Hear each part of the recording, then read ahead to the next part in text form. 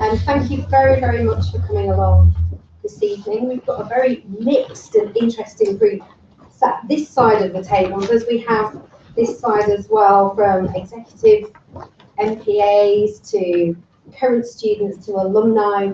But you've all got one thing in common. You've all got a couple of years minimum, and you're all interested in what it's like on the other side. So without further ado, I'd just like to say thank you very, very much to all our panel and to Alberto for agreeing to chair this evening's event. Everything is being recorded. It's going to be shared with our colleagues from around the world who can't be here this evening, and this is a very global institution, as I'm sure you know, so there is a lot of interest process from all walks of life and all geographies. So I'm going to pass over now to Alberto for what I'm sure is going to be a very interesting and stimulating debate. Thank you, Alberto. Hello, good evening. Much for joining us today. And one of the things I'd like to say from the outset is that it'd be great if this session were as fruitful as possible for all of you. So we're going to speak a little bit, we're going to introduce ourselves somewhat, but really it's about answering some of the questions that you might have and guiding the conversation along the sort of concerns or aspirations or views that you might want to bring to the fore. So that's what I'll say from the outset. My name is Alberto Ligi. I'm the Chief Executive Officer for the Novak Djokovic Foundation, and I've been both in the private sector and the nonprofit space, and I've made that transition. And there's good and bad on both sides, and I think for what it's worth, I'll say this, that that transition is probably easier now than it's ever been. So maybe you'll find that heartening as a starting shot. I'll introduce the panel in no particular order, and they'll introduce themselves, I suppose, but maybe we can start on my right with Elia, and we can take it along this way. Hi everyone, my name is Alia. I started my career in consulting with Accenture, and I actually joined Accenture for a very specific reason, and that is they ran a program called Accenture Development Partnerships, which was consulting for charities and nonprofits. Took a couple of years to actually get on that program and actually do some work in that space, but once I had, I knew that that's the area I wanted to stay in. And so after I left, I went back to university, I did my master's, and then I did a fellowship with a company called Acumen, which is an impact investing fund.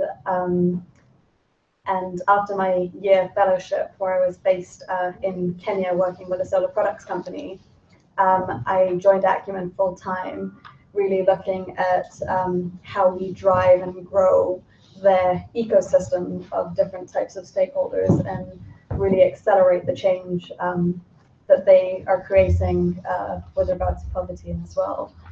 I then had to move back to London, and I joined On Purpose, which is where I am right now. It's a organization that puts and is really trying to create leadership potential for the social sector. Okay, my name's Garcia Williamson. Hello everybody, it's lovely to see you. I've had a long and very varied career, which I think can be characterised by probably three different strands.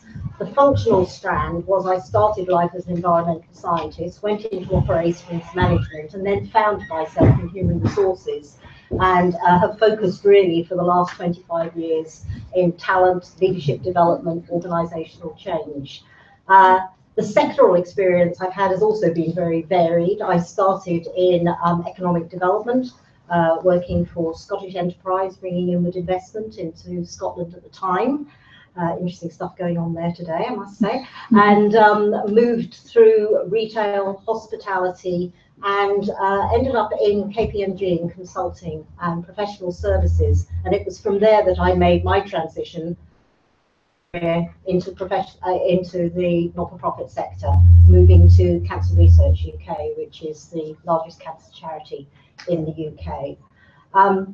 My third area of transition was work-life balance, I get, and the personal side, because obviously when I first started out as a postgrad, I was full-time working. I then had 5 children in fairly quick succession, so I did some part-time working. I then set up my own company and was self-employed for a while because that fitted better. As they grew older, I moved into the full-time work again, and now in the twilight of my career, I'm actually operating more as an interim and freelancer, having just left Cancer Research UK.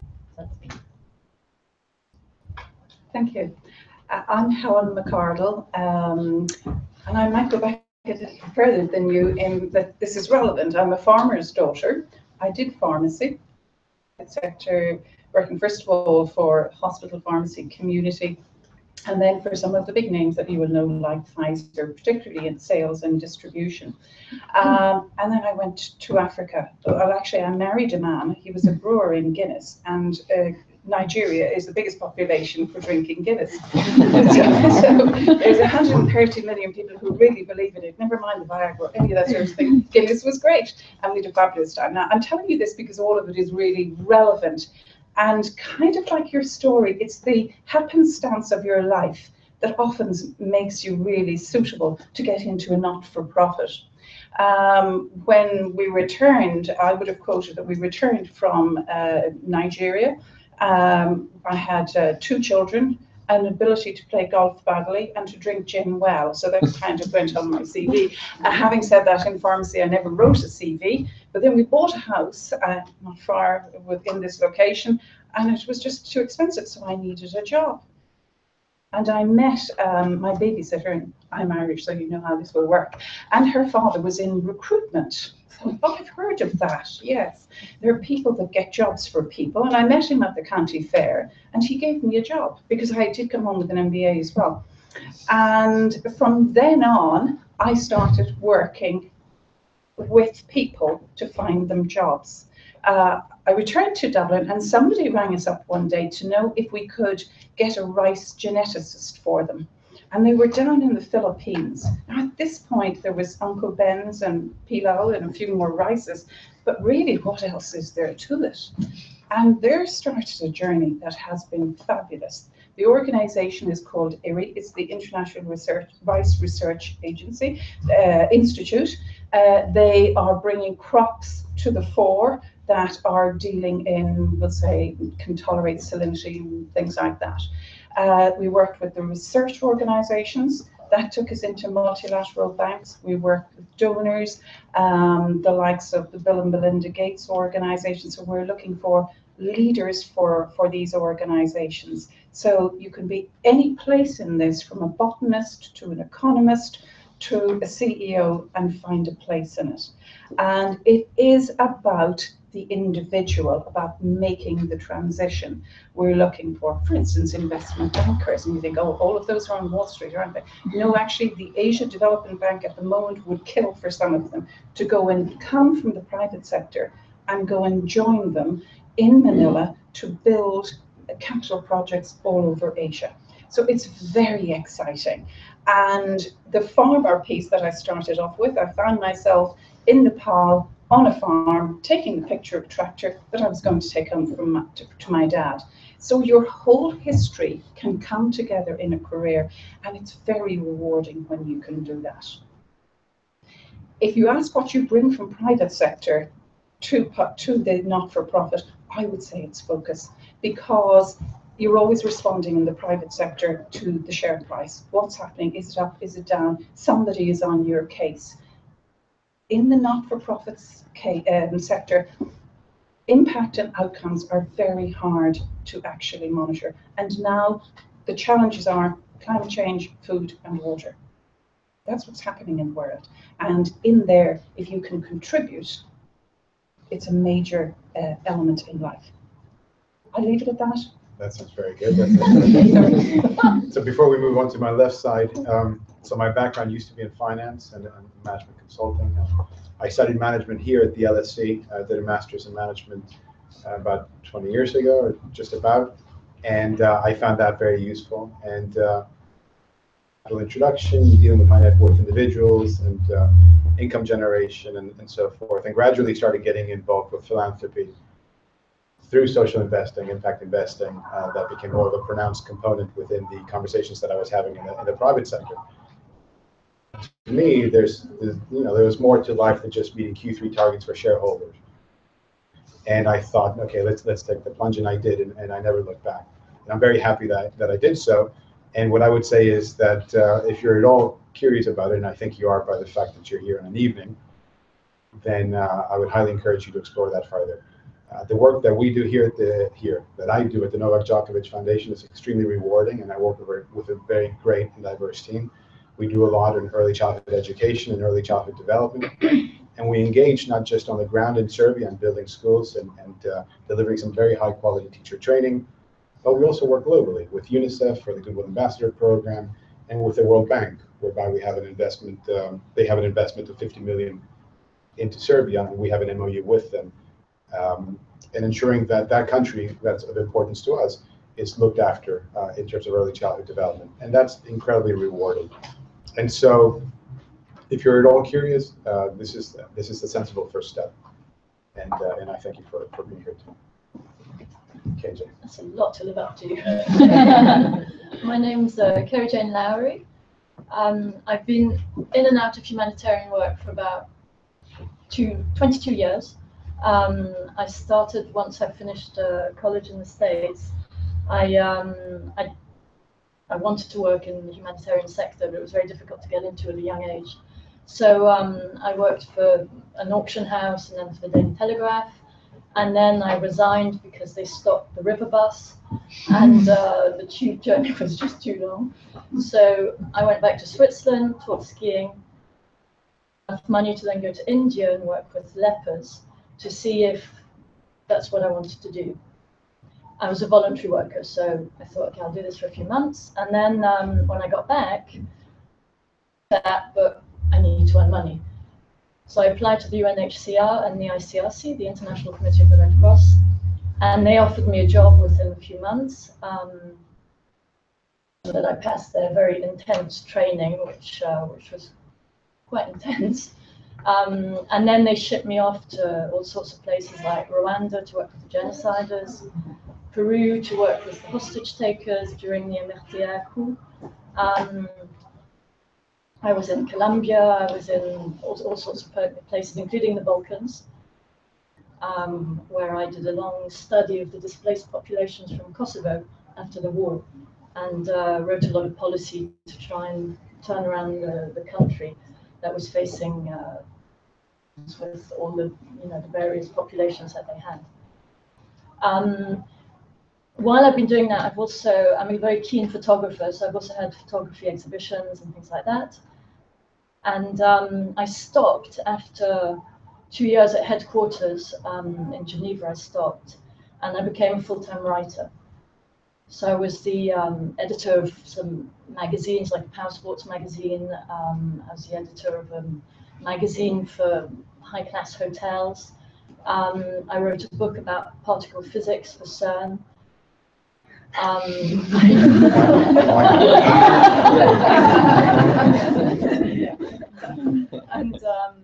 And I did different things, and including I wrote a website for clients who had a big rice company. I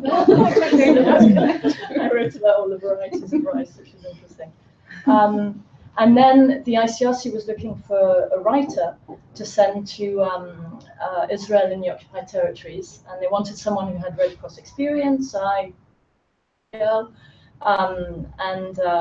they sent me there. So I worked there for about a year, and then the Gaza war started, so my role kind of shifted, and I was dealing with all the problems surrounding, our websites, etc., to report what we could report, because the ICRC doesn't really say much. And then I worked for a bit at a Palestinian university, and then I was kind of chucked out of the country because I was illegally there after a while. Not while I was with the ICRC, but afterwards. And so I came back to Switzerland, had a little bout of PTSD, as you do. And I've recently moved to England, and I'm continuing with my photography and with my writing. I'm attempting to write young adult fiction, which is a complete change for me. And also looking, at other possibilities just to kind of work in a team, because otherwise it's all a bit lonely. That's my story. Right. Hi everyone, my name is Rachel Crone. So after completing my English degree, I had a very short foray into journalism, and also worked for an editorial agency whose primary client was Johnson & Johnson. So I was working on primarily healthcare communications. And from there, I moved to Save the Children and worked as a writer and editor there for several years in their marketing and communications department. And then I decided to have a little experiment and go to the dark side and worked for an advertising agency, Coca-Cola and Tesco. So it really was the most dramatic change I could have. So as a senior copywriter for them, and I also worked on some of their corporate social responsibility projects too. I kind of realised where my heart was and what I really wanted to do, which then has led me to my current role at Amnesty International as a digital engagement specialist. So basically what that means is I create and strategise on our digital campaigning and communications across all of our digital channels, across a range of different issues that we work on, so women's rights, immigration and asylum, torture, humanitarian crises, and also getting to work on some of our more innovative tech projects as well. So we've done a virtual reality project around Syria, which involved working with activists, media activists who are actually in Aleppo, and kind of training and providing them with equipment to take virtual reality 360-degree videos and images, which we then able to share with supporters both on the streets and online as well. Excellent. Well, that sounds very interesting. I think we have a very diverse panel. I hope everybody can hear us. I know we don't have any microphones this evening, but if anybody struggles, then just let us know. We'll up the volume a little bit. Before we progress, perhaps it might be sensible to get an idea of who the audience is.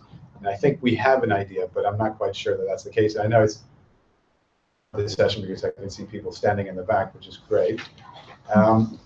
Who's doing, and there are a couple of seats here, by the way. So there are 2 seats, 3 seats. Who's doing an MPA here? Okay.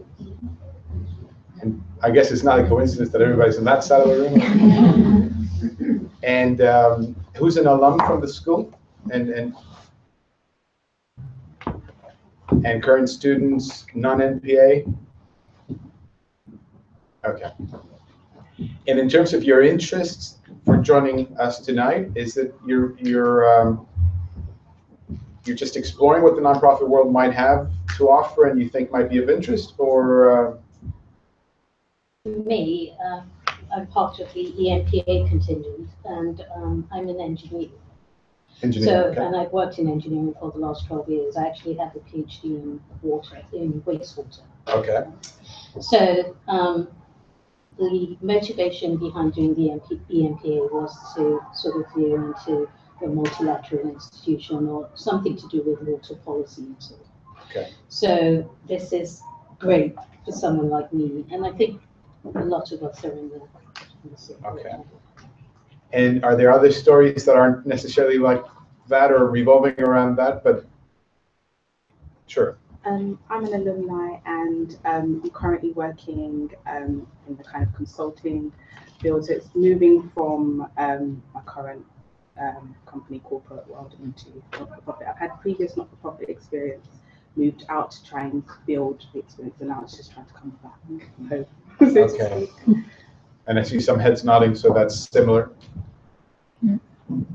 And before we pass it on to the panel, in terms of success thus far, have you guys tried and perhaps been a bit frustrated by the outcomes, or yeah? Yes.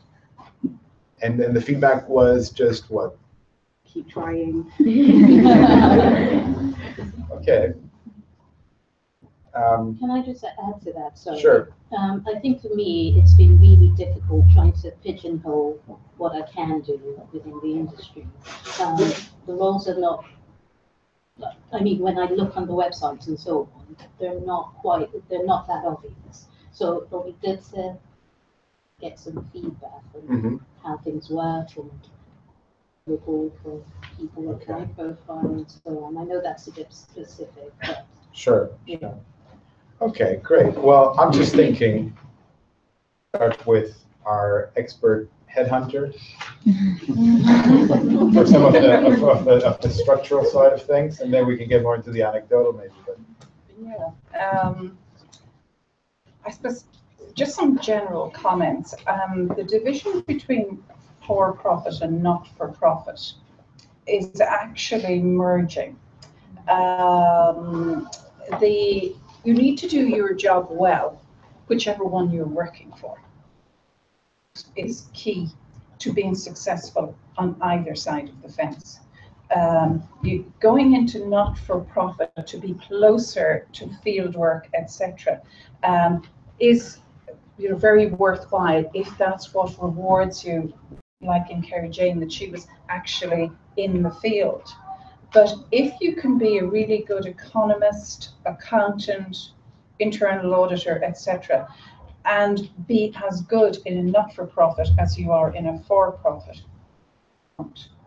The big problem at the moment is that there's about 25% less money to go around. I don't know what's happening in your agency, but a lot of the donors just don't have the money. Now, there's probably a side that they're trying to make it a bit more efficient. On for-profit, they're trying to make money. They're spending money. Disbursement of money. That's one, I think, the key basics that you have to get somebody's head around. So if you're spending money, we all like to spend it, there's got to be an impact and an outcome. So it's not as measurable, and organizations like yourselves, when you give away money, you want to go, okay, what can I see from my money? And heretofore, there's been very little measurement. So this is going to finish within, I would say, the next 10 years. So it comes back to get your CV out, do a CV irrelevant of whether you're going profit or not for profit, and be as good as you can in whatever your career takes you to. Go into those organizations knowing that they have opportunities. And if I may take the lady who's the engineer over here, just to give you an example, and to go back to Asia Development Bank, they want engineers at the moment because they're investing millions into building and billions into capital projects. They don't know how to build bridges. They know procurement and how to write contracts, but people are coming in and saying, the bridge is going to cost you 10 billion. Well, they don't know any better. So they need engineers to go in and say, you don't need that strength of steel. You need a classic example they gave. So somebody said the water main needs to be 3 meters wide. Well, most people don't know what that means. In our houses, it's that wide, but actually it was 3 times bigger than it was needed. So they need people, engineers with a water background, to be able to look at what they're funding and tell them whether they can off them or not. So all those jobs are there. The days of tinker, tailor, soldier, spy are gone. It's about situations, and I need to. I'll get a computer first because you don't have to love them and you can leave them for the weekend. But if you can't get that, you need a person. And I think if you listen to the complexity of the panel here, I wondered for a minute, are we all a bit weird? But it's the diversity of life that will bring you to being able to deliver. So key, it's the same, profit or not for profit. Would you think? And just follow up. So are you saying perhaps if somebody's looking at a CV within the nonprofit space and they're trying to assess its merit, and you're highlighting perhaps that nonprofits have been less than adequate at times in quantifying impact, is it then in these CVs there might be something to be said for putting in some numbers, putting in some figures, putting in something that would indicate an ability to critically assess the investment potential or returns on something? Just a question, I don't know. Yeah, no, you're right. There's still nothing like on time and on budget. You don't have to have that many more numbers. If whether it's private or not for profit, you can put on time and on budget. they know you understand the importance of it, and therefore it carries across the whole spectrum of what you need to do. International experience is very, very important. Just talking about volunteering and going out and your experience, KJ, because when you go to some foreign countries, you're so assailed by the difference of them that you can't do a tough job, survive in a family life, and then have to report to all over the world for different reasons. So foreign experience is very important, to have actually lived and worked in these countries, if at all possible. You don't always have it for 6 months. That still helps. You would be amazed. In the panel here, so you guys have all made that transition, but I'm curious in terms of having been responsible at all for recruiting or being in the decision-making process of bringing in new talent into new nonprofits. I imagine, Garcia, you obviously were because you were heading up HR and cancer research, but I'm not sure if you have or if any, yeah. And what are just some of the things that maybe strike you as must-haves, if there are such things, or? Interject first. Sure. Just say that, you know, one of the things that I think I used to look for in the talent and the potential of people joining was flexibility. So although you have a very defined set of skills and experience, it's thinking about how you can apply those in different situations and having that mindset, which means you are open to perhaps taking a bit of a risk and trying something different as well. Because in a lot of charities, not-for-profits, they don't have the luxury of having all of the resources and all the different job roles that you see in some of the bigger corporates. So you may have to wear several hats. And for some people, that's really frightening. For others, it's so exciting and it gives you the opportunity to just get so many more skills under your belt.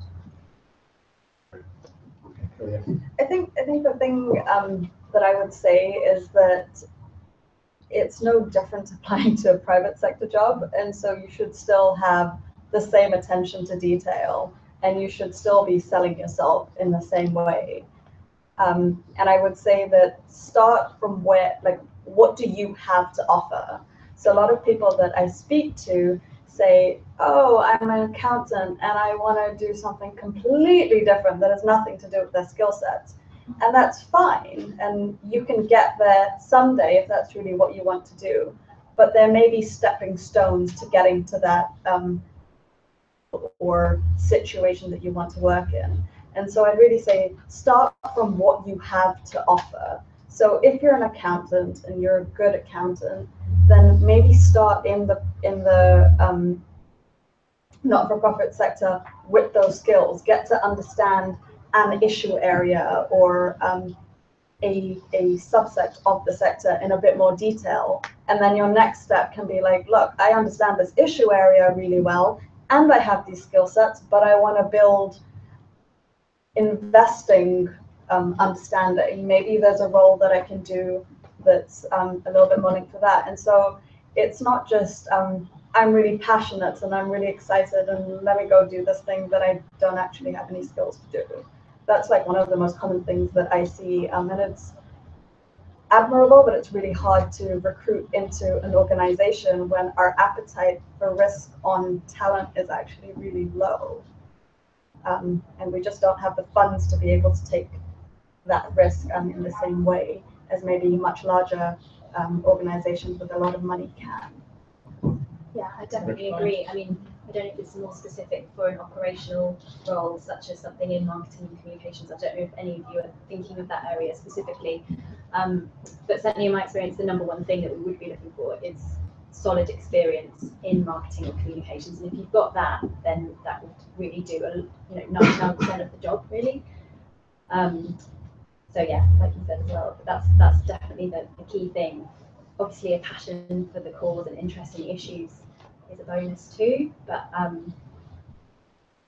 experience in those areas because they're completely applicable when it comes to operational roles. I'd say one thing, and yeah, I mean, I haven't thought about your point, but it's true. You get people coming out of left field, and you're thinking, well, where is the relevance here to what you actually want to do? I like the word narrative, in developing a narrative. What's your story? And it might be that you're an accountant and you really into grant making or projects or something that isn't necessarily the finance function of that organization. Obviously you want some transferable skills, but I think that term transferable skills carries weight. People are embracing that. But what is the narrative? How are you going to sell them on the reason why you're doing this and coming across credibly? Because I think if you don't come across credibly, they're surely not going to believe you if you don't believe it yourself. So somehow you need to figure out and connecting those dots.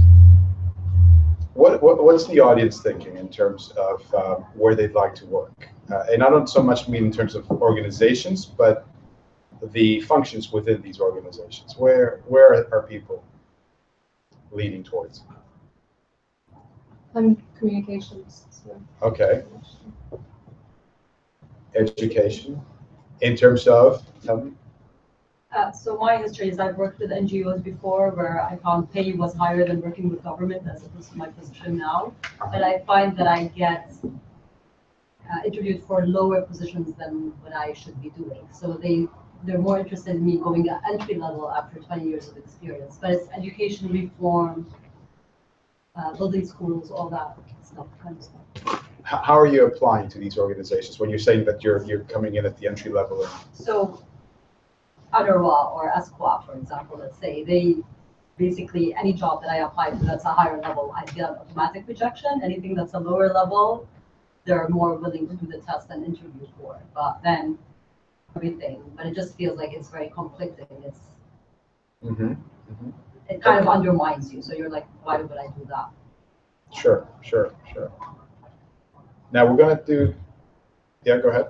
Okay, I have similar experience to Shadi in the water business, but the one thing I found a little bit sort of confusing is that I always worked in the private sector. Well, I had the technical background, but I was always on the commercial side, basically bringing business to the organizations. And the reason I wanted to make the shift, the reason I'm studying this course is I sort of got enough for sort of trying to make money to shareholders, as you mentioned earlier, and thought of, okay, I want to make the shift rather than making the money to shareholders. Let me think of the bigger picture. Let's think of why the project or the schemes are going in place, or let's shape at institution level. But the skills that I have are basically, when you translate them in the non-profit world, is basically working as a lobbyist or as someone that can secure the fund, and it's still doing business. But when I look at the descriptions, it says, okay, have you done fundraising? No, I haven't done fundraising, but I've raised millions of dollars of business. Okay. So I know how to do it. And it's the same thing. And you're hitting a brick wall? Then? You're hitting a brick wall when you're... I haven't been actively looking. I was like pretty much waiting until I'm done with the course. So I'm not sort of through so many challenges, but I sort of screen, look, I audit, I witness the jobs, and the requirements are there in this. I think you'll find that more and more, and because fundraising and development, income generation, that's what I used to do, and I still do, but that's what I used to do exclusively in organizations like the Duke of Edinburgh's Award. So we were generating income for operations globally. And I think more and more you'll see job descriptions that stipulate fundraising experience or relevant commercial experience and so forth. And I certainly know that from the headhunters with whom I speak from time to time. They certainly are trying to encourage their boards and boards of trustees to look at it in that manner, precisely because your skill set in terms of lobbying and income generation in the private sector would be invaluable in the for-profit sector. And even if they don't mention it in the job description, I would still put it forward in front of them. I would agree to all of these organisations are so dependent. They call it resource mobilisation. The difficulty you possibly have is there is quite a network of people who raise money because they're already there, and maybe perhaps the same thing for the lady in education. At the higher ends, you have fewer jobs, and that's why you're being forced down. So somebody who will go out as a teacher will be there for 30 years, whereas there's a demand for a huge number of on-the-ground teachers. and that's your problem. So they'll give you a job if you're prepared to step back. I think you're right not to, because somebody should recognize your talent and utilize it. You'll become bitter either way if you go in at a lower end. It's not good enough. The same for fundraising. Your time will come. Get your CV properly put together, and most certainly securing any kind of funding is a huge demand these days. It takes a lot to convince them you're good at it, but you get your narrative right. Now we're opening this to the floor, so, and I know people are shy initially, but I know we'll, the night struggle to keep hands down. Go ahead. So my question is about making that lateral move into the nonprofit space and how you leverage your, a number of us are getting a master's program in a new domain. And how is that viewed and how can we leverage that so we're not forced down and we can make more of a celebrate both what we've done and what we've studied? It depends on the pool. So if somebody comes with your master's and it's a stipulation, that's great. But if someone also has 5 years on the ground experience and they have covered other elements of it, you're still lower down. You have to wait for the opportunity. And there is more and more opportunity coming along. There's a whole focus on, see, it's not the third world anymore, it's the developing world. And it's to develop economies. So there's a whole world out there that needs a lot of people to do that. So getting your master's shows a real interest in it, so they know you're there. Hopefully some of your skills are then very relevant to the job you're going for. I think volunteering as well also helps, because that, you know, really resonates with people who are working in the not-for-profit sector, because it says a lot about your motivation. If you're prepared to put hours and effort, maybe for nothing yourself, then it says something about how you're going to align with the culture of the organisation. And networking. Network like mad with people who are in the not-for-profits that you're interested in. Get your LinkedIn profile up to date, start connecting with folk, lots of cups of coffee with them, and you know, explore the options. So blindly contact them and say, I'd love to talk to you about what you do. Yeah, you don't have to ask them for a job. Just say, you know, yes, I'm interested. No, I was just going to say that the LinkedIn is really, really useful. And if you have a good network, you know, you'll always think, oh my gosh, that person I know well in that area, and then you can just link up. And people love to talk about themselves and what they're doing, you know, so they'll gladly meet you for a coffee. And you may get, you know, an inroad or a bit of info about that organization you're interested in or that area. You can then keep up that relationship. They may say to you, or what you should ask actually is, you know, is there anyone else that you could put me in touch with? And then you build your own little network. You never asked for a job directly, just I'm interested in this area. And if something comes up, they might think of you, or you never know where it could lead. So it's a very, very precious resource, I think. On the volunteering side, there are many different ways of volunteering, and volunteering might conjure up, you know, you're going to be doing some very basic job. In actual fact, you can volunteer as a trustee, for instance. And if you're coming out with a great degree from the London School of Economics, experience in the private sector, then in actual fact, while you may not immediately be a candidate for a trusteeship within one of the blue chip major global organizations, there are a lot of charities who are actively looking and recruiting through headhunting firms, trustees. And so that might be a way of doing it. And I always find that for senior management roles, even when I was being considered for a CEO role, a lot of the headhunters were saying, okay, have you been a trustee before? And because and if you haven't, that's a great thing to do. Encourage that as a means of, and it doesn't require that much time. You might have 4, 5, 6 days a year, in actual fact.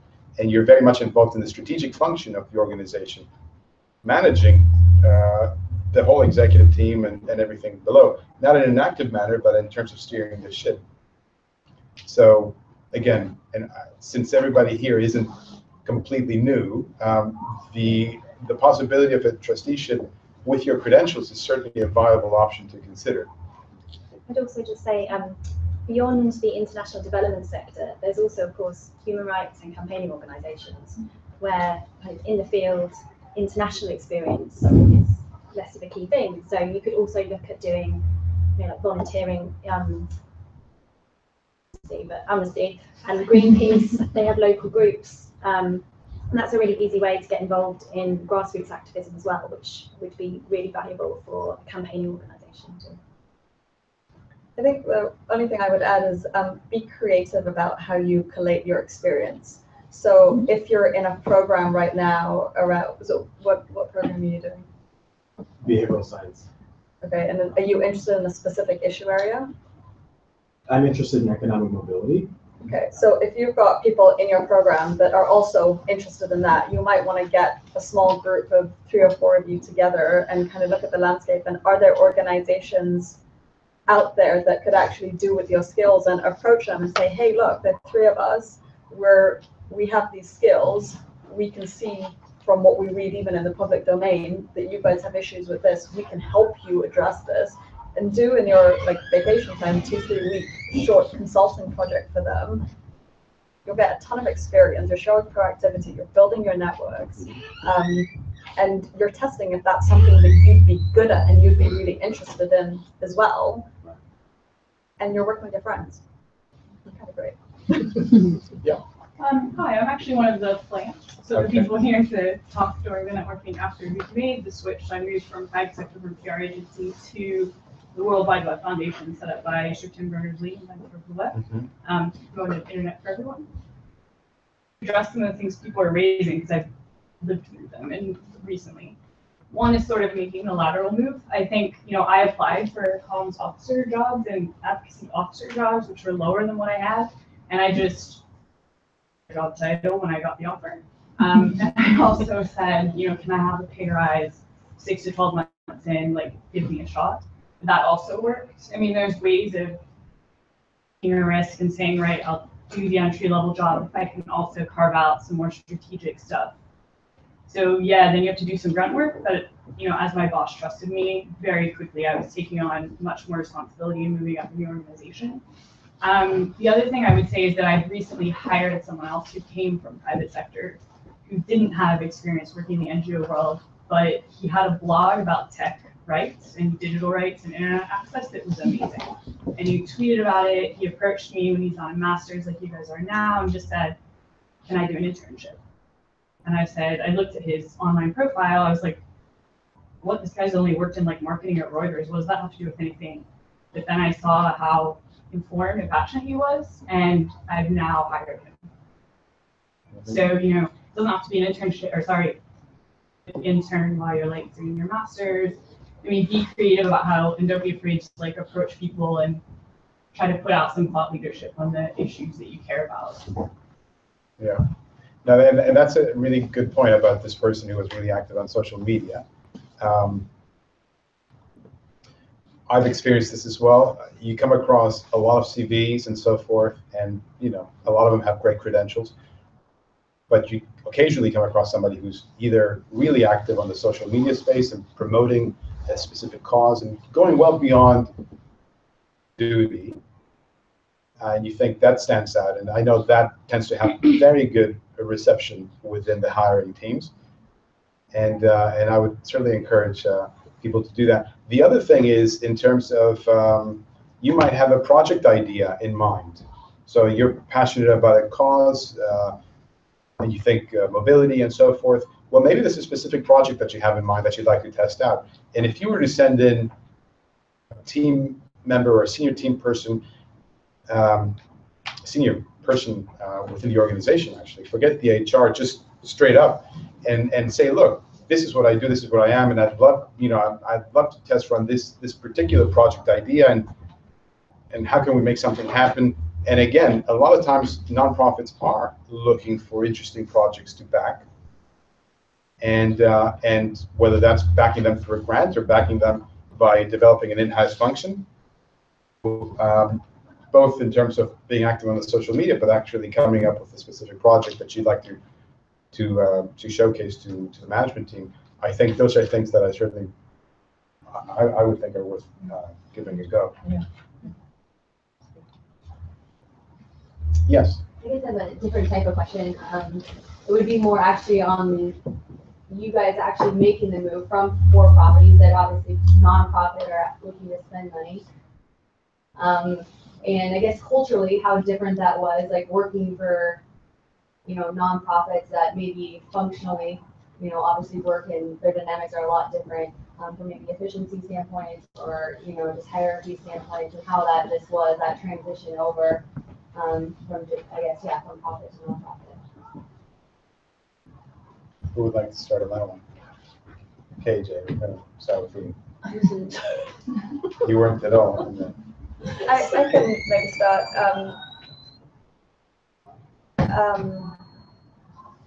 The thing that blew me away is the excellence of people that I worked with in and maybe naively I wasn't expecting that going into it,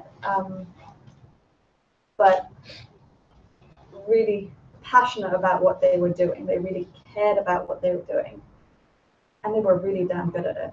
And that combination blew me away, and it really made me up my game every day. So that was one like cultural element that I just didn't expect. The other thing that I expected is it's just a little bit slower sometimes, depending on the type of organization you're working for, to get things done. So I was used to working in projects, facing off to a client, and you know, by hook or by crook, things are going to be done by 9 o'clock the next morning. And that's just very different because there's a lot more different stakeholders and a lot more ripple effects of what you're involved in, and it's not just up to one client or one person. And so it took me a while to adjust to the pace at times, but that's not to say it's always slow. It was just a different type of rhythm. So I'm back on track. Sorry. I found that having gone from humanitarian to corporate to, you know, kind of moving around, I worked shortly for the World Health Organization, and I found it incredibly frustrating because, you know, when you're in the sort of corporate world where you're doing copywriting and stuff like that, it goes quite fast, and you don't have 25 people reading whatever you're doing. You know, it's quite efficient. And I was writing for the WHO, and it was like everyone down to the cleaner could block something you'd written. It was crazy. It would get to the last stages, and then like the web designer would say, you know, there are too many words and I don't like this, even though the big boss has approved everything. So I think sometimes it can get quite frustrating when you're trying to be efficient and you want things to kind of happen fast and they don't. And I think it's partly because there's less, there isn't that profit margin or anything. So things can take much longer. Even if you're in an emergency situation, sometimes, you know, you have things that just take much too long and you just think this is crazy. But no one has to prove that they came in on target for that project. So you get a lot of kind of, I don't know what to call it, but a lot of seeping out of energy. And after a while, you just think, okay, fine, whatever, you know, I'm a bit tired now with that project. And it's a shame because you lose good people because they get frustrated. Yeah, I would certainly echo that. So I think probably another reason for that I find is the issue, is the content matter as well. It's slightly more complicated than if you're writing advertising copy. So I have to work with lawyers on really complex issues to try and then turn it into something that's really comprehensible and exciting and engaging. So that's a really long process. So I'll write something that I think is good, and then I'll send it off to them, and then it gets changed completely, and we've got something in total like legalese that most people aren't going to be able to understand. So that's definitely a challenge. And another thing that I found with the move was that strategic decision making tended to be a much more democratic process. It has both pros and cons. So it's quite nice, I suppose, to be involved. Lots of people are involved. But it can be another source of frustration as well, because it just means things take a long time to get decided, which I guess feeds into what you were saying as well. Sometimes you're just craving senior management to make the decision for you and tell you, and then you can get on with your bit of it. And sometimes those processes really do go on for far too long, and that's something that I really didn't ever find in the private sector. See, that's quite historical in that people would sign up to these organisations for the good of their fellow man. So the cleaner was there for her fellow man, and the CEO was there for the fellow man. So therefore, there was no other driver. There was nobody saying, if you don't get that copy out today, we're losing the client. Everybody's reason for being there was very valid, and it causes a sort of a constipation. And historically, this is the problem in the organisations, that people went in for the good of their fellow man. They can be frustrated and feeling dispirited about what they then joined, and then they become part of the problem. So it's being addressed, and they're trying to make these organisations more like the for-profits, the same as what's the share price. But it is very difficult to find as compelling an argument as we'll sack you if you don't get a copy out tomorrow, because it doesn't tend to happen. I think you need to embrace a healthy degree of, you need to have a certain tolerance for ambiguity, maybe. It's not shareholder value. There's other factors, and maybe they're more complex and variables that change and evolve, and they tend to be more democratic organizations. So I always like to tell people just a healthy degree of being able to tolerate that. Not a bad thing. If you think you're going to be working for something that's very clear cut, black and white, you may not. You're probably better off on the trading floor, and you know right away whether the deal is good or not. Who else is interested in? Okay, over there. I think I'm one of the kind of opposites. I actually started off in the corporate sector, went into non-profit about 2 years after being in the corporate sector. I just knew that I wanted to work more with people and see the application of finances towards making an impact in people's lives. So I moved from the city to working at London School of Hygiene and then working in government. But I also did international work in my 20s, and then I got headhunted back at KPMG. And actually, when I sat there and got headhunted, and it was because of the international experience in such a short space of time, I actually took 3 weeks to turn down the job. And a lot of it was gender issues as well, because at that point, I'd been interviewed, and the job, even though we talked about flexibility, I found that, well, with the for-profit sector, the description of the work was more that you could be a generalist or specialist, so you could share roles, like you mentioned. But with KPMG and other for-profit sectors, I found that it was more rigid. And when I interviewed some staff members who were leaving the person I was taking over, and it was a female, and she was 29, it's such a rigid position. I can't transfer my role to someone else. So if I have to fly off today, I have to do it today at no notice. And I had one child already, so it was basically, that's not for me, because I want to be able to have a role where I can be a generalist and a specialist. So I stayed in the non-profit sector for a while, and I think, and now my interest is actually, do I want to move back into the corporate with what I've learned from the non-profit sector? So that's and I think you talked about basically the fact that the strength of pros and cons with working in both. And for me, having seen the non-profit sector, I'm thinking, do something at strategic level. So I'm doing an MBA, the global MBA. Can I not do something at the strategic level to build the models we've seen with the partner with the for-profit sector and deliver more comprehensive services using the skills of both organizations? And there is a lot of engagement between the corporate world and the nonprofit world, and yeah, I think it's increasing. And also, you might, if you are in a corporate space right now, you may want to use that as a platform to engage with the nonprofit that you're interested in possibly getting into, without letting them know that that's what you're getting in touch for. In other words, you can say, "Hi, I'm from Barclays, and I wanted to talk to you guys about X, Y, or Z." And you start a rapport, and you build a conversation with them, and conceivably you meet various stakeholders from that organization. And then you step back, and then somehow, like pure coincidence, it just so happens that you develop an interest in that organization, and you bring it to their attention. The fact that you are in a corporate space actually provides you with a specific platform to leverage if you're creative, in terms of starting a conversation. And I think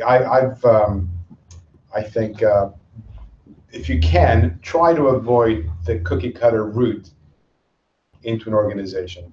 I've had very little success with that. It's always been much better in terms of well, if you don't mind caffeine, having coffees with people, it really helps, and you can have a different type of conversation. These exploratory chats are really invaluable, and they allow you to shine in a manner that is that's disarming, because you're not being scrutinized under the spotlight. You're being yourself, and you can convey certain thoughts and ideas that you might struggle to do otherwise. I'd also just like to say, just generally, there's also an in-between that we haven't talked about, which is corporate responsibility. And there is a lot of opportunities in that area, and it's a growing part of corporations. So if you're in somewhere like KPMG or Barclays, they have strong corporate responsibility programs that you can get involved in. Yeah. No, that's correct. And you still get your bonus at the end. Yeah, if you're still married to that culture of the because, like you say, there's benefits of both. And corporate responsibility, you can at least, you'll have the corporate sort of benefits that things get done very quickly, and you can still feel like you're doing something. Is that of interest to anybody here? Corporate CSR, corporate social responsibility, that sort of stuff, or are people really interested in getting more into just the nonprofit space? Silence. Yeah, I did some project work on it, and I actually found it really interesting. And it is actually, and I explored it a few years ago, and it is definitely hard to get into it. But I've done some sort of project work on it, so I've experienced it doing it through ILO or different organizations, and that was really good into the corporate space. Yeah, it's very few roles, but when they come up, some of like what you just explained, even with the experience, it's really. They tend to hire from yeah. Now, before I take that question in the back there, just following from that thrust, and I know all of you or a lot of you have a passion for policy, I would imagine. There's public relations firms who get hired by a lot of nonprofits to put forward their arguments to a wider audience. And so again, you're within the nonprofit, you're within the private sector in a manner that allows you to span your wings on the policy side, and you could then subsequently move that into. Here's a question in the back, and I'm thinking that perhaps time-wise, we're being told that perhaps. Yeah, I'm sure people have got plenty more questions, but it's just clock. Okay. And we've got 3. So should we do 2 or 3 more questions and then wrap it up? Yeah. And then plenty of time. Sure, there's plenty of time afterwards to ask more specific questions of the panelists. So there was the hand that went up out there. Yeah, okay. So I just want to say, in South Africa, where I'm from, there's a big part of it is Black economic empowerment, and a massive component to that is you need to work a lot with the community to empower them to start businesses. And I worked a lot with that, and generally, as starting as a newbie several years ago, it was easy to shove people into those kind of roles because they need to do it, and unfortunately, it's often a box-ticking exercise. But I found it that because it's enforced on the country, there were lots of groups where you would meet within your industry, then discuss how you could start community programs, and it actually, in a way, drove a massive sector of a hybrid between non-for-profit and companies that are forced to do it. But a lot of good can be done in that space, but you still work within your culture. And I know that there are lots of those kind of countries that and you need to adhere to them, and that I think is a really, really good hybrid where you can make massive impact, but still work within the structures of for-profit. So not so much a question, but that exists out there, and it was awesome. Like it was really good, and you could make it. Yes. So how does the transition from the government to non-government? Well, I never worked for the government, but They're both non-profit. Yeah, so I can comment on the government side, but from the for-profit to the non-profit, I'm delighted. I never looked back. There is a different pace, but but I can't comment for the government, so I don't know if anybody has had that experience at all. But we should have had somebody. But we do have, what I was going to say, we've got 3 people. We've got Kristen, Alison, and John, whose details are in the booklet. And John, you've made the transition from the private sector into government, haven't you? I have, yeah. Yeah, so I went from Deloitte to work in the Cabinet Office, where I helped grow the. I was working in a team that worked to grow the UK's social investment market, so we did lots of work with social enterprises. And then I went from the Cabinet Office to work at DFID. So I head up DFID's work around responsible business. So the stuff that you were talking about around corporate responsibility is very interesting to me.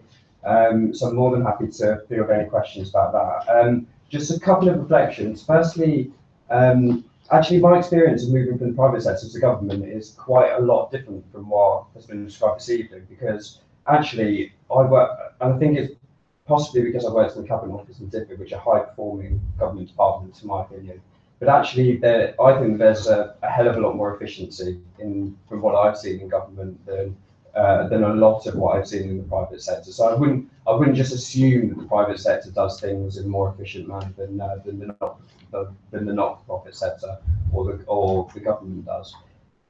We live in a world where we're trying to graduate developing economies away from us having an age relationship with them and towards us having an investment and a trade relationship with them. So a huge part of what DFID is trying to do is trying to grow the private sector within the countries that we work in. And the NGOs that we work with have a massive role in helping to do that. So they can, A, hold companies to account when they go and do stuff in developing countries, and B, they can go into developing countries and help them sell really useful goods and services to poor people. So if you take something like M-Pesa, which if you go to Kenya is absolutely everywhere, that has utterly transformed Kenya's economy, and it is delivered by Vodafone. So it's just to say that like the not-for-profit sector and the corporate sector can combine really, really well to create a big impact. So I wouldn't just necessarily say I'm only going to look at the not-for-profit sector if I want to do good in the world. Great. Okay, so we're bringing this evening to a close. What I would say is, sincerely, if any of you have any questions that you wanted to take offline and bounce any ideas, I would be more than happy to share my whatever wisdom there is with you. And that means drop me an email. I'm not sure. Well, I imagine you could send that out. I can't speak for everybody else, but perhaps. But certainly from my side, I would be more than happy for you to do so. I've benefited a lot from having a mentor and bouncing ideas from people who have had more experience than I had. And if I can be of value, then I would, any inconvenience whatsoever, I'd be very happy. So it's a polite thing, but I'm encouraging you to do that. And as an alum, I would wish you your success. So. But I imagine maybe without putting everybody else on the spot. Well, what I will do is obviously go through there, but I will share things. I've got written some resources, and we've got some things on corporate responsibility which I'll share because I'm sensing there's quite a lot of interest area as well. So we'll push some materials around your way, and then if anybody does want to follow up and you don't have a chance to have a conversation out there, then I'll certainly help connect. Absolutely. Anytime. So thank you so much for coming. Thank you very much.